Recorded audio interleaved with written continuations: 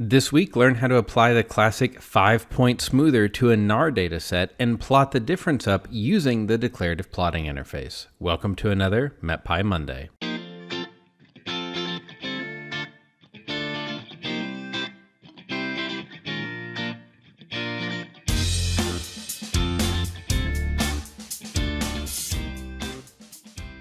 Hello, I'm John Lehman, a software engineer for Unidata. This week, I want to do a little bit different example, which is combine some calculations that we haven't seen before, which are the different smoothers that are in MetPy, and put that into the declarative plotting interface so we can plot the raw data and then our smoothed version of the data on top of it. Since we're using Xarray here, it's a little bit different than you might expect. So let's start off by getting some data. I'm going to be using the NARR example data that you can get using the getTestData function.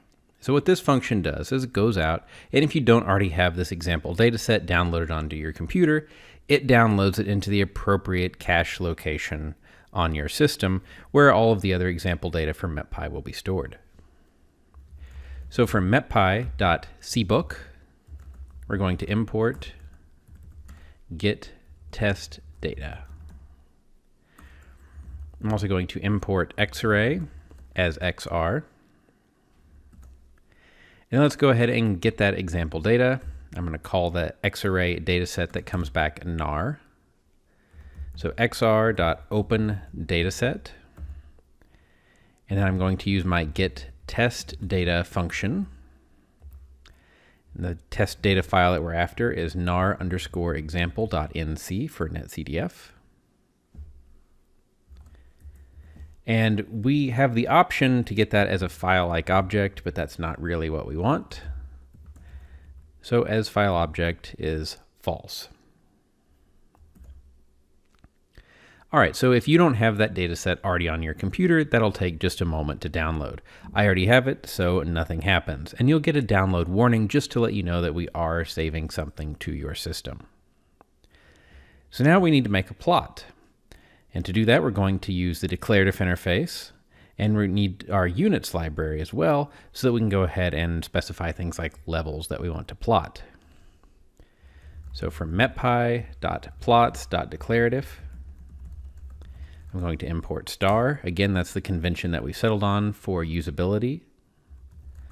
From metpy.units, we're going to import units. So let's take a look at NARR and see what we've got here. So we've got 29 isobaric levels. There's a time coordinate here, and we've got some X and Y. There's one time coordinate, and then we've got an X and Y grid. Data, temperature, and geopotential height. I think let's do temperature. That's going to be something that's a little bit more wiggly of a field, especially if we get a lower level. And then there are all these attributes that say things like what coordinate system it's in, what the file format was, where it came from, the history, and so on. So I'm going to make a contour plot of temperature. And remember, with the declarative plotting interface, we start small and build up to larger. So we're going to make the contour plot, then we're going to make the map panel that the contour plot goes in, and then we're going to make the panel container that map panel goes into. I'm going to call my contour plot contour raw, since this is the raw data. And it is an instance of contour plot. The next thing we need to do is set our data attribute, which is going to be NARR, the name of our data set. Contour raw field, we want to plot temperature. The level, let's do 850 hectopascals, so 850 times units.hpa. Remember, if you're using millibar, it's mbar. MB is a millibarn, which won't work out so well for you because that's a unit of area. I'm going to specify a line color. The Tableau red is a nice red color. Line width of 1. Align style. Temperature, I'm going to traditionally plot that as a dashed line. And how many contours we want to plot. Let's say 15 for now. All right, so I'm going to run that cell, and now we've made our contours. But we still need to go ahead and make the map panel that they're going to go in. So the panel is an instance of map panel. The area is going to be over Colorado. This is an area where there's some messier temperature contours in this particular case, and bordering on some cleaner contours to the east. For layers, we're going to put on a coastline, borders, and states. I'm going to set the title to be smoothing of 850 HPA temperatures. And then we need to specify what plots are in this panel. So in this case, we have our contour raw plot. And that's it. So I'm going to run that cell. Now we've created our map panel. The final step is to put that map panel into a panel container. So we create an instance of panel container. We can give it a size. And then we specify the panels that are in it. We only have one panel called panel. And then finally, we're going to show. So if we let that render, what we expect to see is a plot centered on Colorado with temperature contours. And we see we've got some pretty jaggedy looking contours, both based on just the spacing, but also on noisy model output here, our reanalysis output. So let's go ahead and try to smooth those and clean those up a little bit. If you may be familiar with GEMPAC 5-point, 9-point smoothers and so on, those are all implemented in MetPy as a function called smooth in point. In fact, we have a great example in the online docs that looks at all the different kinds of smoothing techniques that you can use within MetPy. But we'll focus on the endpoint smoother right now. So I'm going to go back up here after we get our data and before we do our plot. I'm going to add a few cells. And notice I did that in command mode. So if I'm typing, I'm in edit mode. If I hit escape, I'm in command mode. A, insert cells above where I am. B, insert cells below where I am. Really handy keyboard shortcuts to keep at the top of mind there. So I'm going to import metpy.calc as mpcalc. And after I do that, we're actually going to do the smoothing. So I'm going to save it as a variable called smoothed. And we're going to break this down to a few steps. You could crush this all together into one line, but this will be a little clearer. So from metpy.calc, we're going to import smooth in point. And what we need to get here is our data, which we're going to come back and replace that with the actual expression to get the data.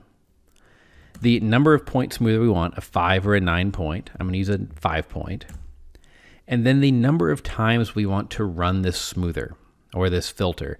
From a traditional time domain analysis standpoint, this might seem a little strange, but often what we've done is take a 5-point smoother, run it across our data, and then do it several times to smooth things out even more. In this case, I'm going to run the smoother 3 times.